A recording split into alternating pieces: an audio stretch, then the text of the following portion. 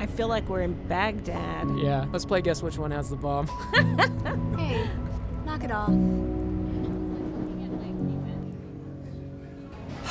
Can you believe Obama went to that mosque yesterday? I was so pissed when I saw that. I mean, what's next? State dinners with terrorists? Whoa, you guys are being really ignorant and you need to stop it. There is no way I'm voting for some Muslim. It's pretty racist. You know what I mean. Yeah, I do, and it's messed up. Don't just be against bigotry. Take a stand against it, no matter when, no matter where. If you see something, say something.